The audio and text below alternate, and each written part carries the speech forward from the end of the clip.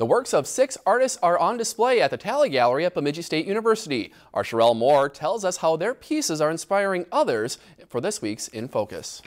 The 6 McKnight artists have made their way to the Tally Gallery at Bemidji State University. It's a touring show from the Northern Clay Center down in Minneapolis. Every year, we are fortunate enough to be on their touring schedule. This particular show was in Winona. It's now at Bemidji State, and it will go on to Grand Rapids at the McKnight Arts Center. The show includes more than 40 pieces that portray all parts of life, from people to places and things.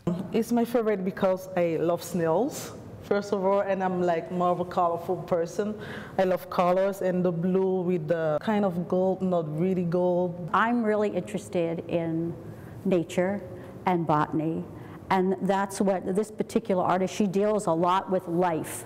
You can look at it, you see and you read that this is part of the botanical seeds of life, and if you look closely at it, you can see the detail. 2 of the 6 McKnight artists originate from Minneapolis, but the other 4 call places like Taiwan, Canada, and Peru their home. BSU is all about diversity right now, and artists all over the world coming, and maybe if you're from Cameroon like me, you see a work from a Cameroonian, you're like, oh, why don't I display something from my country or something I like? Now, every single piece that you see lined on the walls of this gallery has its own story. That's why each attendee is encouraged to take a catalog that shares the stories of each artist. The mission of the gallery is to be an educational resource for students, and so all the students can come in, not only just the art students, because the art students can learn a lot, especially ceramic students, of different techniques, different materials that they can use, but it's for all students where they can get a different perspective. Art lovers can stop by the Tally Gallery from Monday to Friday from 9 in the morning until 4.